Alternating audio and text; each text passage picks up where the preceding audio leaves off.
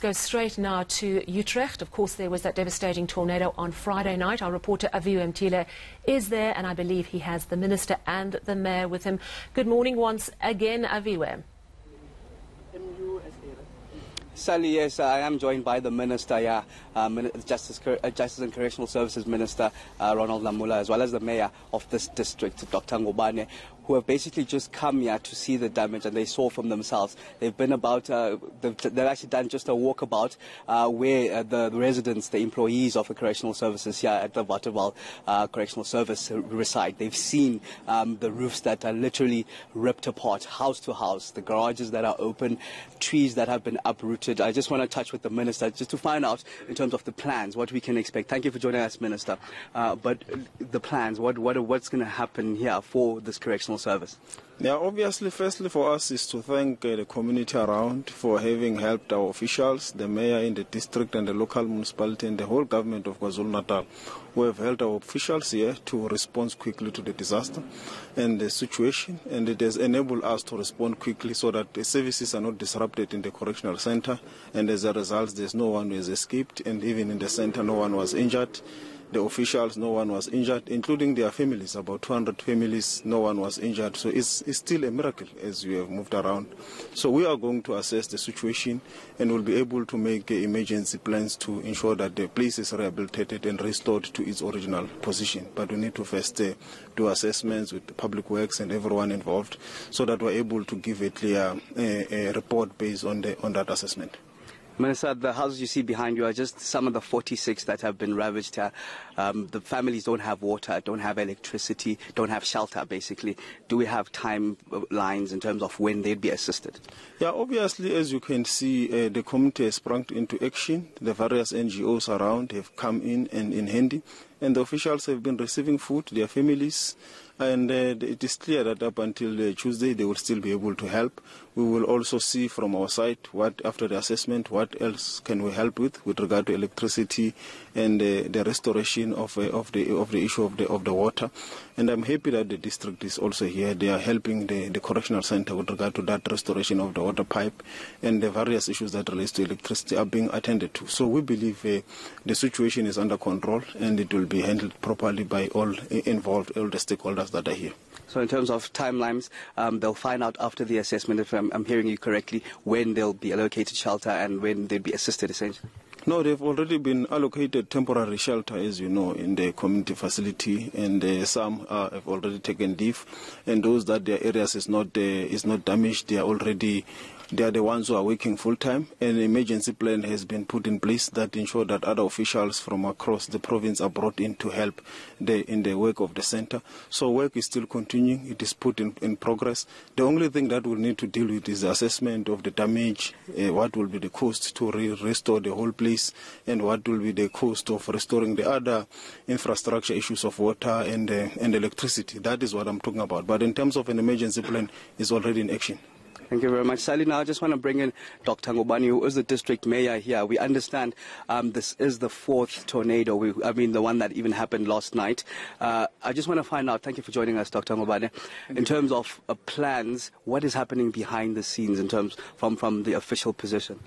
Thank you very much. Greetings to the viewers. And I just want to say, as a district mayor, I'm very, very much, flabbergasted by the situation that is taking place in my district.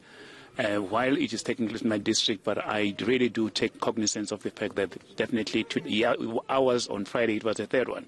But I think in the waking up of today, it is there's a fourth one that has taken place in Ulundi as well, which I think definitely it is, a call for, a really, really serious intervention to try and see, especially with the geographical kind of a situation where we need really to look at things, beyond just the academic approach. But I think we need to go beyond that to try and see what can be done.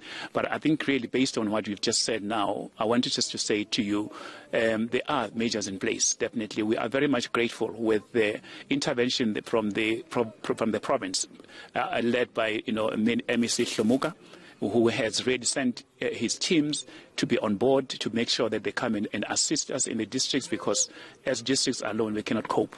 But I think we just need assistance from province, which has already done that.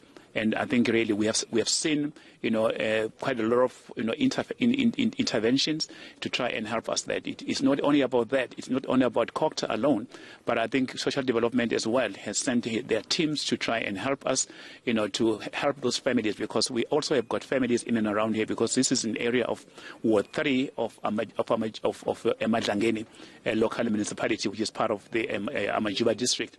And I think we also have seen, SASA, South African Social Services, Association, which is definitely under, social development, to be able to provide help for those families that will need counseling, because a lot of other things that need to be done is to counsel our people, because they are children, they are also adults that have witnessed something they've never seen before, where they would really not know whether are they going to be up alive or they're going to be up, still, in the graveyards. So I think that one on its own, it really has caused a lot of havoc. It has caused a lot of, panic within the family. So they are providing that psychological also, counseling for them. And I think beyond that also, we have seen also a lot of other departments, coming in. And also in addition to that, Good Samaritans there, private sector, NGOs that have come up really to really add value to our people, because those people have in the households that they are in. Some of the houses, they're just blown out completely. I think about 5 of them have been blown out completely out, and then the others have been partially been about 15 to about 15 to 20. They have been partially been damaged, where the roof has gone off completely, and hence therefore they really are an indication that they need to be some help. So the help that we are is still anticipating as well from is not only about the one that I've already mentioned, but also expecting help also coming from human settlement to be able to help us with the reconstruction of those houses, and then also we need assistance in terms of making sure that these people have got food on the table. In the meantime, because some of them, while blowing out the roofs, even the food, even the beds, even everything in the houses, they've been blown off. So I think really, that is basically what one can say. But I think assistance that we're getting is going to go beyond just really limiting it to our district here, but it will have to go beyond the whole province, because I know that our officials that are coming from PDMC, they are already now from here. They are going to Ulundi to try and address the issues there as well. Thank you so much. Mayor, thank you very much, Mayor.